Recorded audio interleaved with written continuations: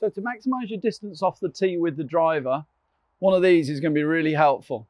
So the best drivers in the world, the guys who hit it a long way, catch the ball slightly on the rise. And to help you do that, we're going to use the water bottle and a little drill.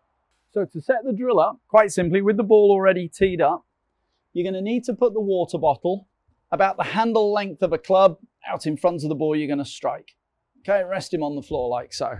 So the objective of this drill now is to be able to strike the golf ball without taking out the water bottle. If you can do this, that's going to have the head of the club rising at impact, which gives you the desired launch angle and get some of the spin off that golf ball. Then once you've got the drill set up, take your normal driver setup. The objective now is to strike the golf ball and not take out that water bottle. Let's see how we do.